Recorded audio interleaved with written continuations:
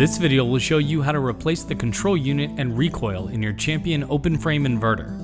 Make sure the engine is completely cool, with the engine switch in the off position, and always disconnect the spark plug cap before working on your unit. Step 1. Locate the black control unit cover and remove the 4 bolts with a 10mm socket to remove the cover. Then, use the 10mm socket to remove the 4 bolts holding on the front panel. Gently pull back the panel, locate any wire clips and loosen them to free the wires. Step 2. The control unit is held on by 4 bolts, 2 on each side. Use an 8mm socket to remove the 4 bolts, and you'll need to reposition the front panel to access all 4 bolts. Step 3. Pull the control unit out of its position and disconnect all wires, and you may need to clip a few cable ties to disconnect all wire connectors. With all wires disconnected, you can fully remove the old control unit. Continue to step 4 for recoil replacement, otherwise you can skip to step 6. Step 4. The recoil is behind the control unit and is held on by 4 bolts.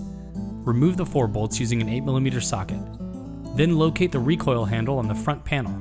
Remove the 2 Phillips screws holding on the handle plate and collapse the handle through the hole in the panel to fully remove the old recoil. Step 5. Make sure your new recoil can build tension and place it into the unit in the correct orientation. Tighten all 4 bolts with washers using an 8mm socket, and then feed the recoil handle back through the panel and secure with the Phillips screws. Step 6. Take your control unit and replace all wire connectors. Then lift the control unit back into place and secure the 4 bolts, 2 on each side, with an 8mm socket. To reassemble the unit, gather the wires behind the panel and bind them with the wire clips. Then replace the control unit cover and front panel, and make sure all bolts are secure. Lastly, reconnect the spark plug cap. Your control unit and recoil replacement is complete.